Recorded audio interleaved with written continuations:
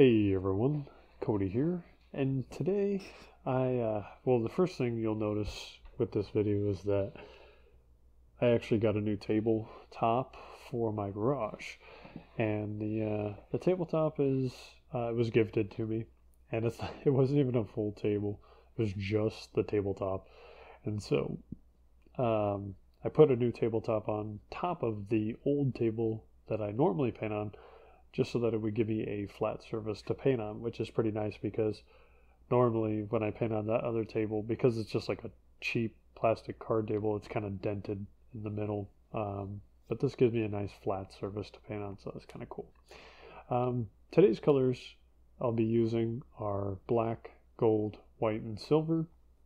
And I'll be doing a dabbed painting, but I tried something a little different with this painting today, and I'm actually like doing a voiceover later, so it's not real time. But anyway, what I was trying to do with this painting is instead of doing it's a crushed painting, and instead of doing the crushed painting just right on the canvas, what I was attempting to do with this painting was put the paint on the wax paper and then painting from the wax paper onto the canvas. And one of the reasons that I was trying to do it this way was simply because normally when I paint and I do these crush paintings where I, use the corrugated plastic and I put it on like directly to the canvas and just kind of dab it over and over again. The sometimes the paint is so much for like the little areas on the canvas that it tends to pool together, right? And so I was trying to avoid that by, putting the paint onto like the wax paper here and painting from that instead. That way I could kind of, pull the paint from the wax paper onto the canvas and create that design that I normally do with the, these not crushed paintings, but dab paintings where I dab the paint over and over. And I was trying to control how much paint actually went onto the canvas. And you can see that it kind of started from light to dark, went from white to silver into gold and then black.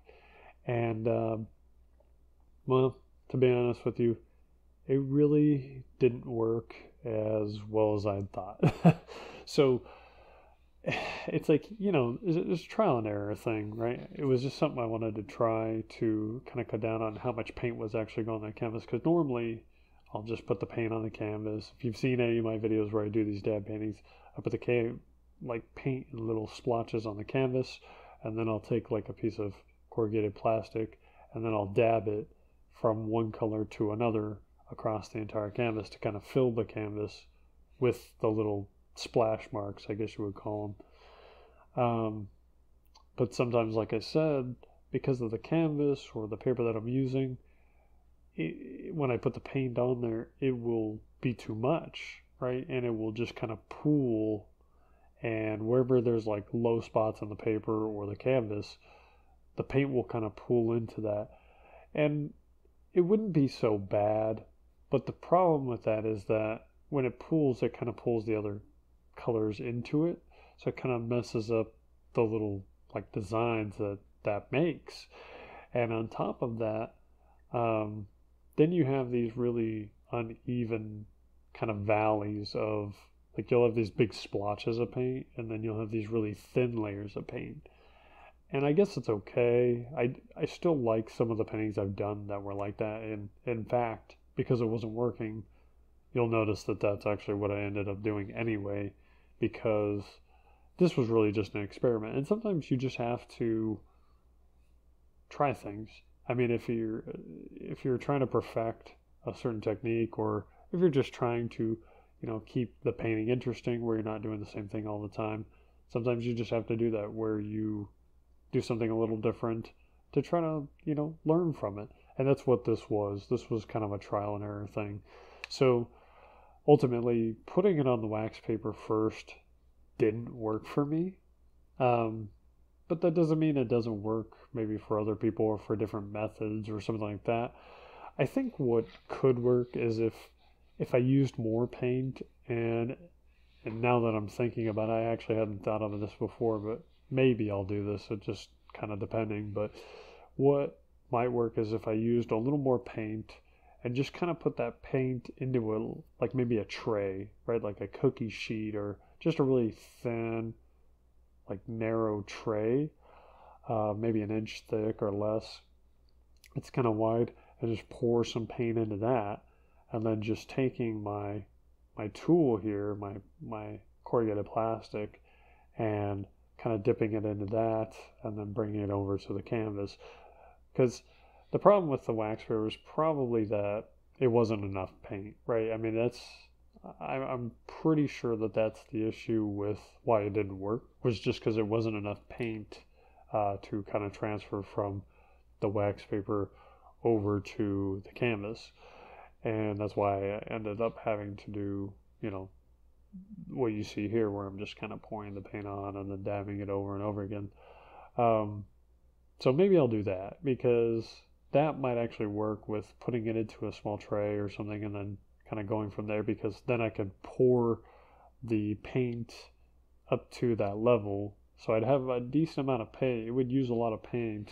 So I probably wouldn't want to use like too big of a container, but that way I could also get a decent amount of paint each time I dip that corrugated plastic into that paint and then transfer it over to the painting.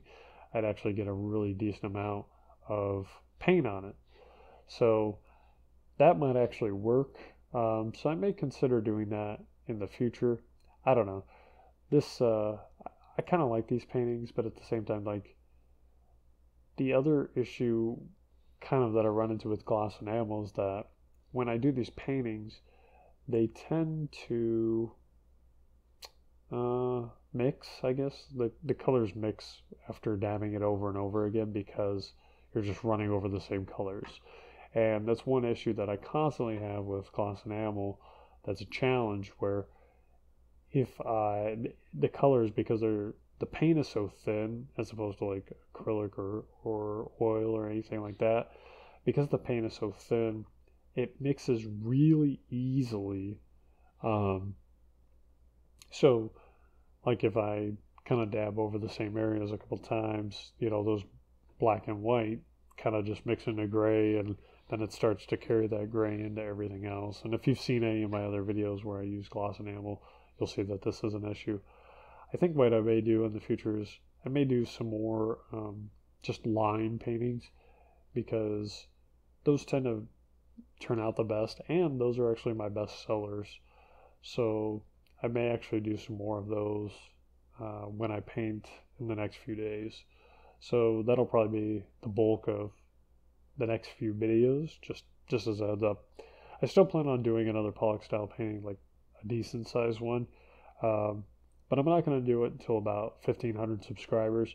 So I think the problem with that is that it's a lot of setup time for me to be able to do a Pollock style painting. I probably said that in another video, but I have to have like a couple hours kind of locked in where I can do that.